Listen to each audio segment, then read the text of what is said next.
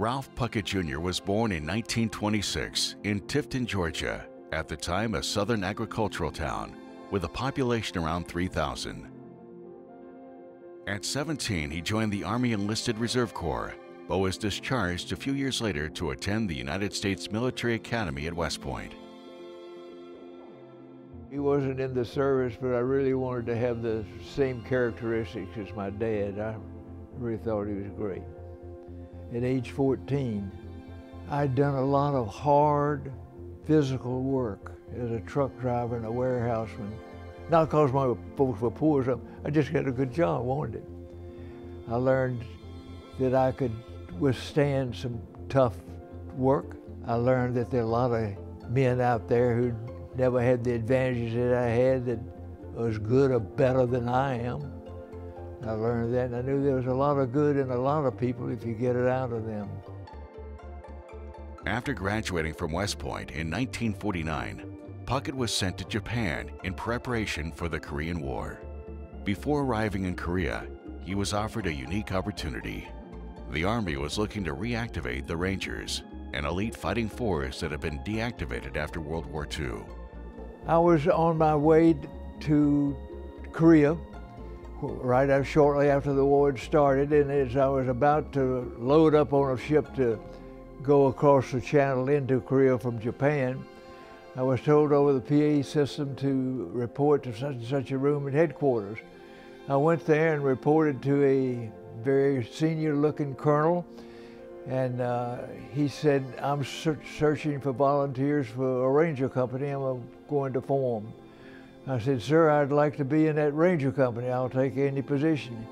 And it was a big surprise when he told me to come back the next day, and I reported to him, and he said, "I've decided to take you into the ranger company, and you're going to be the company commander."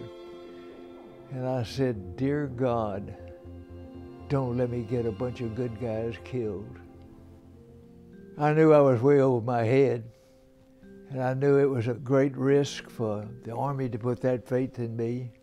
I knew it was a great risk for my soldiers who were going to be Rangers. There were many things about them that were unusual. For one thing, they were non-infantry. They were service troops. They were way below the experience level of the positions that they were going to fill in the Ranger Company.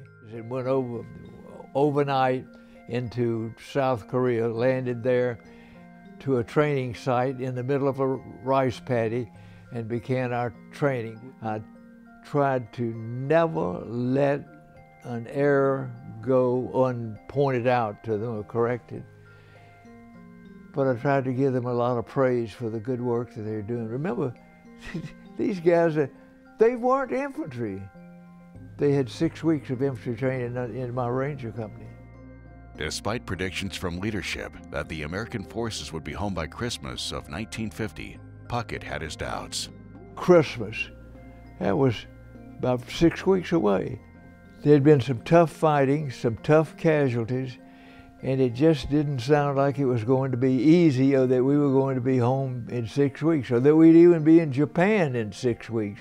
I knew there was a lot going on throughout Korea during the war, but I had just a small part, and that's where my focus was.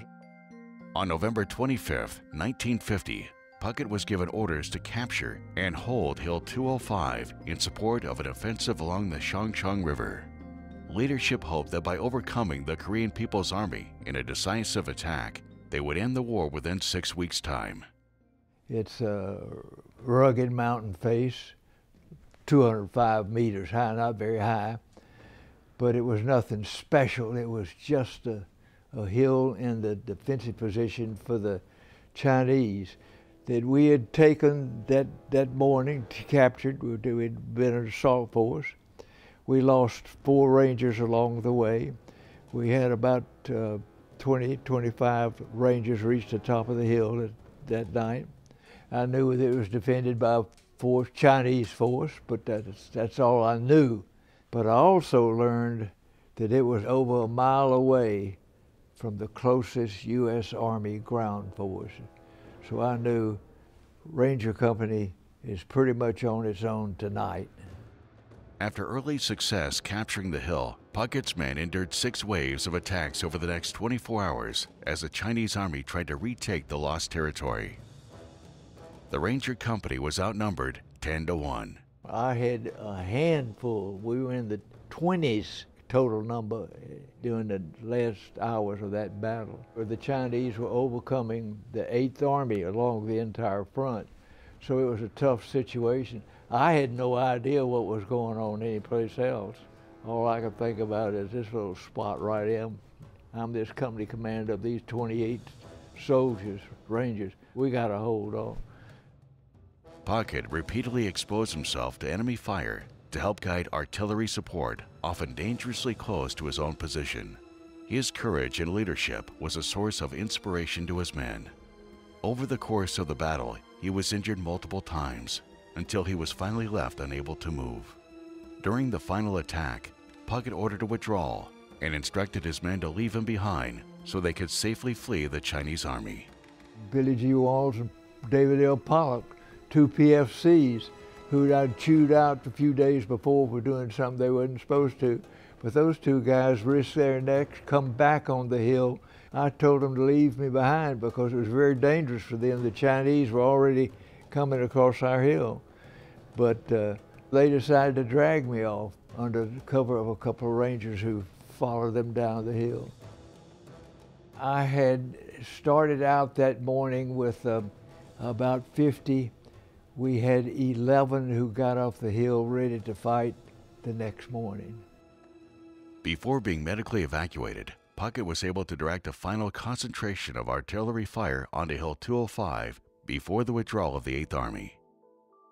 For his actions during the battle, he received the Distinguished Service Cross.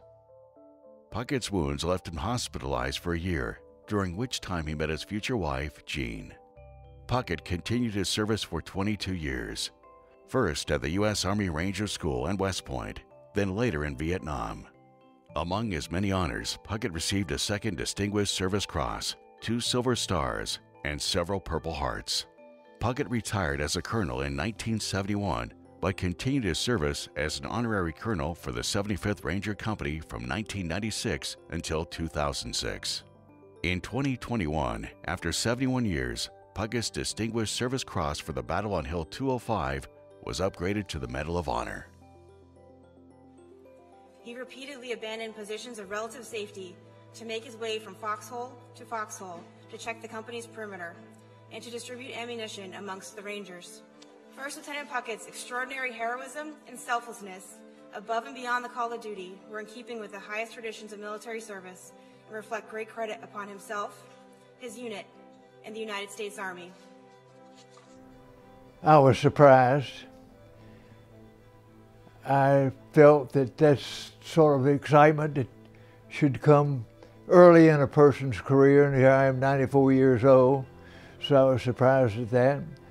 But I mainly thought there's about 50 Rangers in the past that have really done an outstanding job and taken themselves from non-combat basic armed soldiers into being some of the best that our country has ever produced. But I certainly felt that my Rangers deserved recognition and that kind of award for what they had done. They did the work, they did the fighting. 2 of them carried me off the battlefield. They're the ones who should get the credit.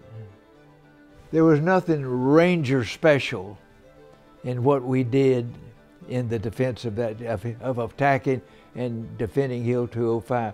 It was just pure infantry warfare, close hand.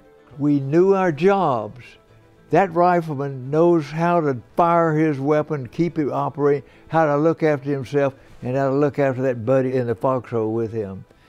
The fundamental principle that I've come up with is be there. When the going gets tough, whether it's cold weather, rainy weather, somebody's shooting at you, hot, going without food, whatever it is, be there. We had to depend on ourselves.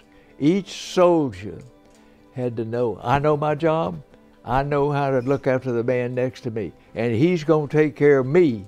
Then we did what we've been trained to do, nothing spectacular, nothing brilliant.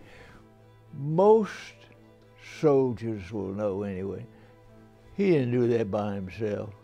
And I say that I hardly did it at all.